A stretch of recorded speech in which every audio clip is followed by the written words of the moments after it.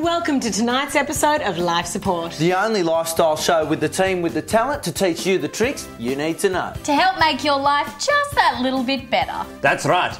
How's it? Dr. Rudy, huh? Keen to continue my crusade towards a more tolerable tomorrow for everyone. Yeah, g'day. I'm Todd, and if you're out there trying to do it yourself, let me lend a hand with Todd's tips. I'm Sigourney, and as a modern woman, I feel it's my duty to lead the battle of the sexes down the road to peace by teaching one side how to surrender. I'm Penny, and if you want to learn anything that's actually useful, then listen to me. Tonight, I'll be showcasing some survival skills for single mums.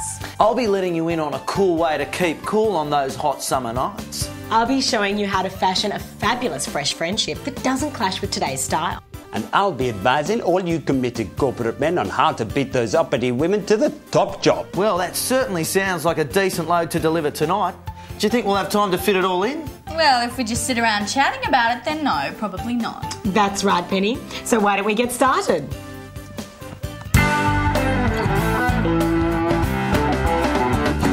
Oh, ni hao. I love Chinese food.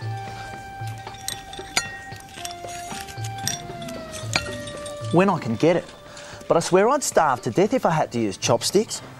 I suppose I could ask for cutlery, but I don't want to look unsophisticated in front of my lady friend. So, I've got an idea. I'm going to take a couple of these chopsticks back to my shed to see if I can customise them. Okay, now, I've got a chopstick held tight in the vise here. Now, I'm going to sharpen one end.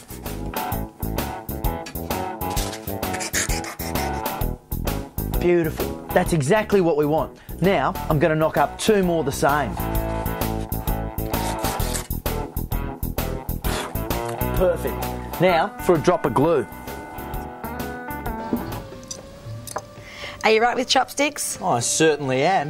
Now, that's a chopstick I can work with. Bon appetit.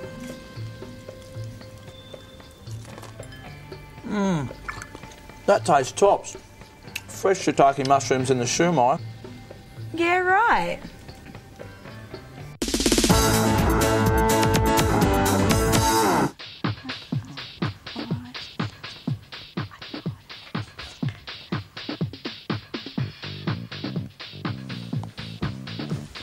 Single mums need fun too. But a first date with a guy is not going to go very far when he spots a rug rat. So, young mums, if you want to get laid, I'll show you what you need. Grab yourself some leftover carpet.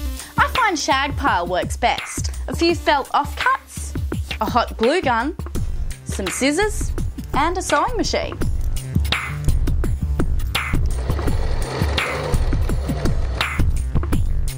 This, a leash, and there you have it. Single men aren't too keen on kids, but they love dogs. It might be a good idea to get him a little piss too, so he doesn't notice when the dog answers back. And there you have it. All the fun you deserve while still being a responsible parent. See ya. Good boy. As a modern woman, it's important to know what turns a man on if you're thinking of making him a longer-term project. Well, I'm going to show you a little trick that'll let you in on your new man's sexual fantasies without you having to ask him. All you need is one of these erotic videos.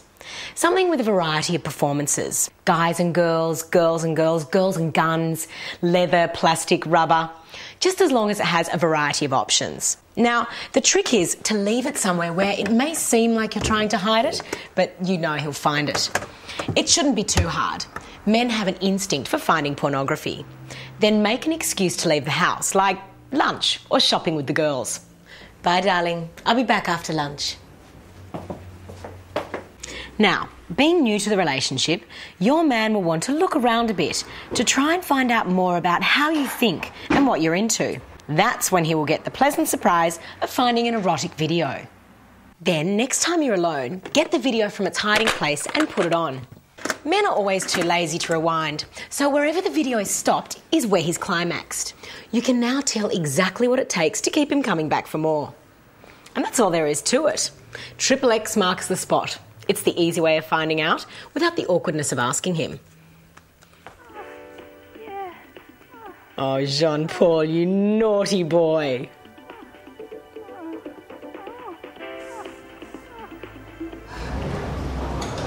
You know that I watch? No.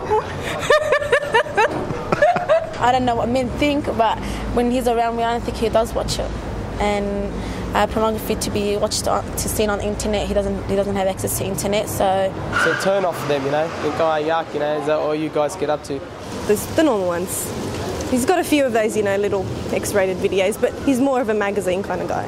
I've recently turfed probably about 24 Penthouse magazines that I've had, that I've probably had for about 6 or 7 years. Not really that interested.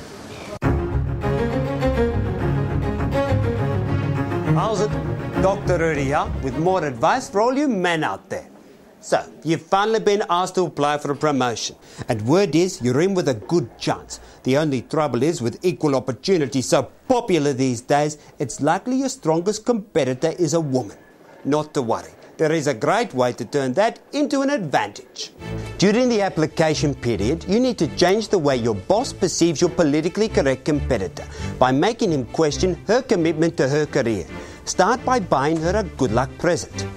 I suggest an Ann Geddes calendar, but a soft toy will also suffice. Just make sure you give it to her in an open area when the boss is also present. Next, place an empty pregnancy test packet in the bin your boss is most likely to use. If nothing else, this will place the question of her reliability in the front of his mind. If there is a notice board instead of equal opportunity pamphlets, why not start a petition lobbying the company to grant paid maternity leave for its staff? This will be popular with almost all passers-by.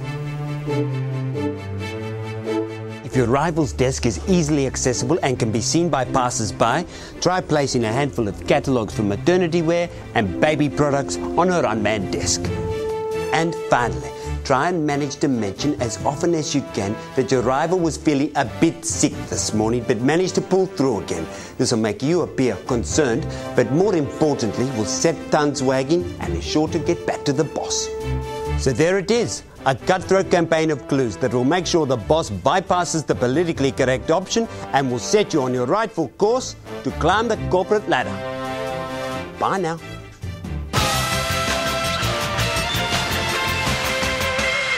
Wonderful idea, Dr. Rudy. Not only does the promotion build self-esteem in the man, but a woman of any age always appreciates being reminded that her biological clock is ticking away. Yes, well, it's all well and good for women to prove they can do a job just as well as a man, but they can so easily lose focus on what they should be doing. Like having babies. Well, as you can see, the mailbag is here, and, well, so is another letter from the mysterious woman who contacted us last week. Probably just some fraudulent prankster trying to rile me up. You know, someone playing at a copycat caper. No, look, Dr. Rudy, the same floral bordered paper, and we didn't show it to the viewers last week, so it must be the same woman. Well, what has she got to say now? Hi, gang. Love the show. Why, thank you, Anonymous. Gets better and better and so on, etc., etc. Ah, here it is. Dr. Rudy, I'm disappointed you haven't made contact, especially considering you know the consequences of the photograph in question. If I don't hear from you soon, I'll be forced to post it on your oh-so-cool new website. The website? Yes. And you can find our website on www. Oh, no, Sugoni, please. I don't think our audience are propellerheads. They won't be interested. Oh, you poor thing. This has really shaken you up, hasn't it? Yes. Quite frankly, it has. Oh, some women are just plain trouble. But don't worry, Dr. Rudy. You can rely on me for comfort during this sensitive time. And for now, you can rely on this next piece of advice all the time.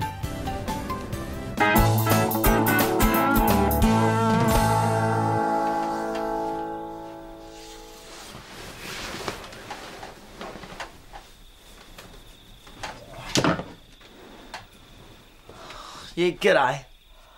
Don't you hate summer nights that get too hot? No matter how few clothes you've got on, it's still impossible to get to sleep. I use a trick I'm supposed most of you know already.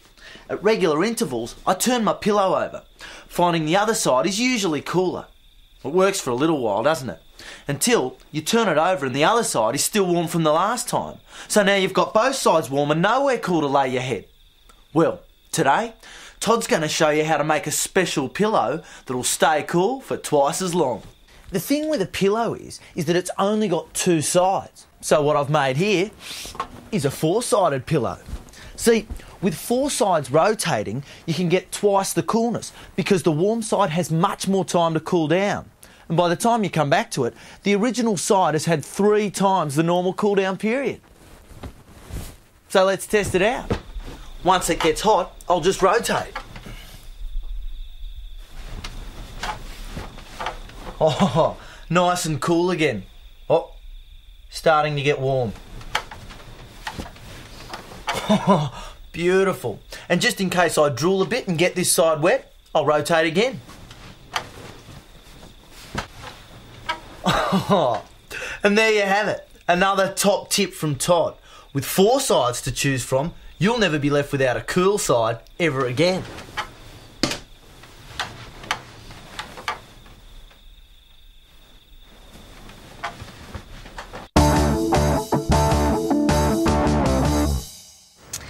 There are many problems associated with drugs. One of the most obvious is that it's very difficult to carry about the necessary paraphernalia without the risk of parental interference, a hefty fine, or in some states, even arrest. So, tonight, I'm going to show you how to carry with confidence. This is liquid latex. It dries to form a soft, flexible rubber. So, simply coat the offending article in a few layers, shaping it as you go, to then form the final product to look like this. And there you have it. No one's going to want to inspect this too closely. Oh, and remember to make a small cut at the base so you can peel away the latex when necessary, like so. In fact, by making the offending item large, you're instantly giving any male prying eye an inferiority complex. So they'll terminate any further investigations pronto. By the way, you don't have to be a chick to employ this kind of subterfuge. I bet there are very few male cops in this country who'd be willing to touch something they think's been up another man's bum. See ya.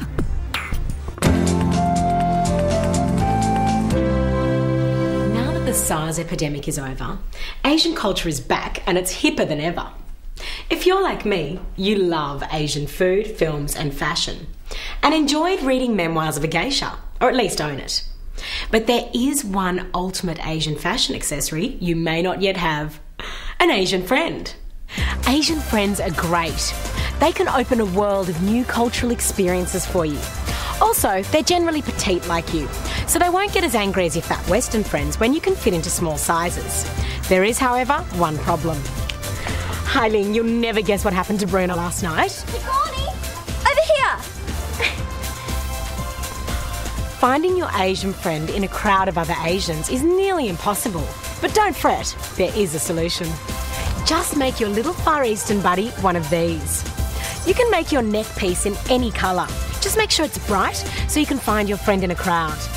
I've also fitted mine with some bells so I can find my little crouching tiger if we get separated in the streets of Chinatown. Jeez, thanks, Sigourney. Oh, Ling, you're so welcome. Hey, you want to go get some yum choy? It's yum cha. Oh, whatever, as long as it's yummy. Isn't she cute? That's what I used to think, but I went to Korea, opened a restaurant in Korea, and you can actually distinguish them. Like the eye features, you can actually tell the difference from a Japanese, Chinese, Vietnamese. You can. In Australia, you tend to think they all look the same, but no. When you go over there, into those various countries, they all look different. Well, Sigourney, it's nice to finally have a chat with you. Sorry? Well, it's the first time we've had a little one-on-one this year. I've been missing our interludes. Oh, that's nice, Todd. I've missed them too. Oh, good.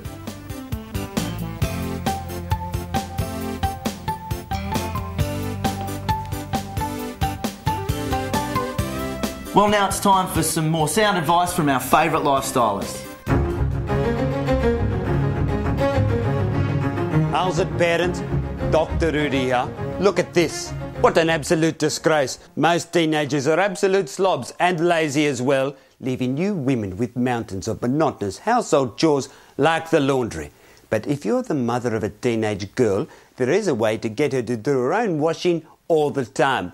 All you have to do is order one of these kits from the internet. It's called Teen Screen, and it's used by prime parents to detect if their teenage daughters are sexually active. It does this by identifying traces of dried semen on her underwear, bed linen or other clothes. A little enzyme-sensitive fluid, followed by a brief rub with blotting paper, and then a purple stain will reveal any presence of pearl jam. So simply take this kit and leave it in the top of your wardrobe, somewhere where you know it will be discovered by your daughter. After just seeing this, she'll take responsibility for her own washing from now on. So there you have it, mums. Lessen your laundry load by pretending to secretly search for semen. Bye now.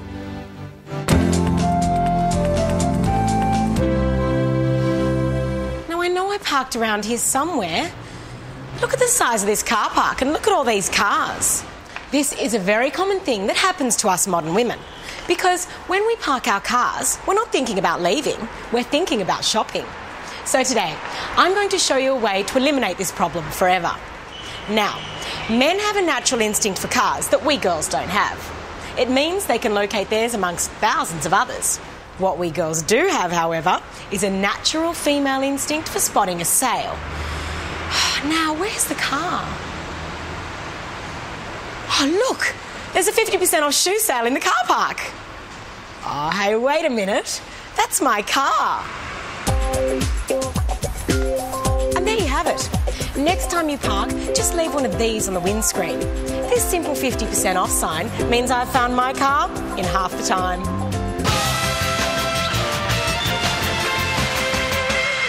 Well, Penny, it's nice to finally have a chat with you.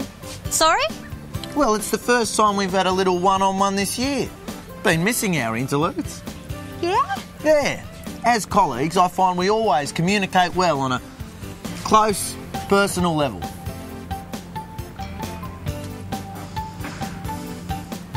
Yeah, anyway, so what about Dr. Rudy and this mysterious woman? Oh, I don't want to talk about that. Yeah, all right. How come? Oh, well, it just seems like ever since we've been back on air, all we ever talk about is Dr. Rudy. First it was his face, now it's this mysterious woman. He's hogging the screen time. Big time. Yeah, but this letter business isn't his fault, though. Are you sure? How do you know he didn't write that letter to himself? Why would he do that? To keep the conversation about him. To raise his profile above the rest of us. Yeah, right. So, let's just say I'm as keen as Sigourney is to find out what's really going on so we can rebalance the team. Yeah, I hear you, Penny. Well, while we do that, why don't you take a look at this?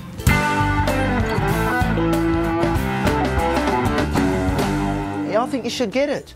You look lovely. I don't think you look fat at all. In fact, I think you look beautiful. There's nothing worse than lying to your lady friend, except maybe telling her the truth. I mean, sure, I think she could lose a couple of extra kilos, but as any bloke knows, I would have got killed for even suggesting it.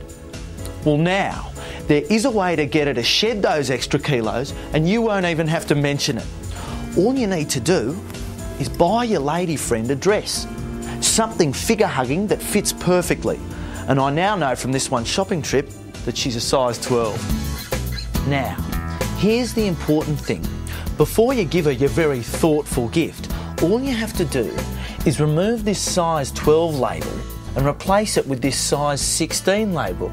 Then, when she tries the dress on, she'll see that it fits perfectly. But when she sees the size, she'll just assume she's put on weight and immediately start a regime to lose it. She won't care if she thinks that she looks good or feels good. Size is everything, and when it comes to figures, this is the only one she'll care about.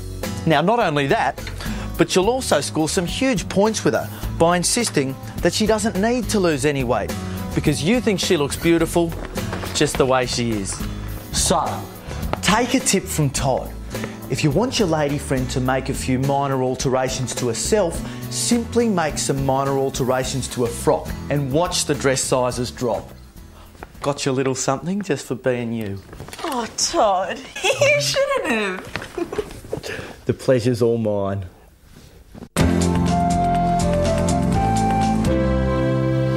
God, funerals are awful. Everyone's always so miserable. And the catering's never as good as at weddings.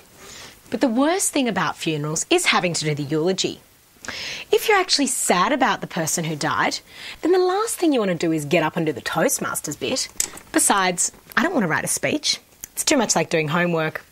So today, I'm going to show you the easiest way to knock out a eulogy every time.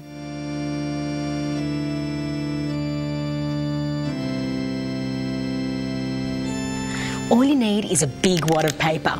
You don't have to write anything on it, but the bigger the wad, the more it looks like you went to a lot of trouble to write your speech. Sigourney will now say a few words about Heidi.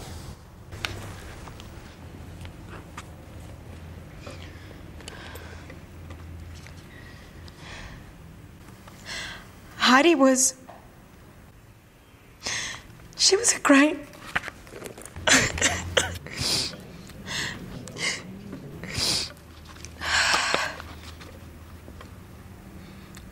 Heidi was...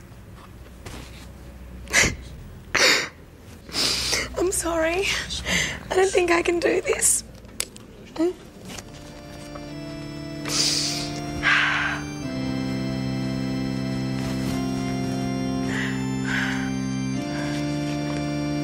And that's all there is to it. Everyone will have enjoyed that eulogy. They'll be impressed by how much I care, and they'll be grateful they didn't have to listen to a long and boring speech. With any luck, I'll find a strong man's shoulder to comfort me in my grief at the wake. Here we go.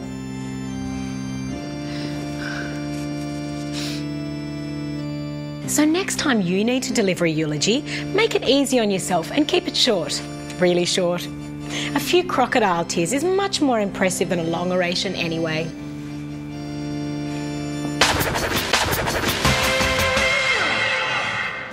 Well, try if you like, but you won't believe it. Here we are concluding another chapter. As good a reason as any to make gozlami. Oh, gee, Sigourney, that sounds exotic. It certainly does. Yeah, but it's not.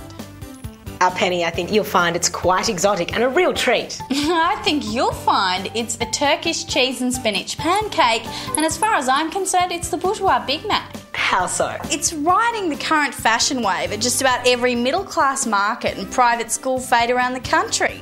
People are so sucked in. Can I have your serve then? Todd, mate, you most certainly can. Now make sure you join us next week for a very special episode, where we'll provide the prescriptions to all your most popular and persistent problems. And in the meantime, why not treat yourself by not being so hard on yourself?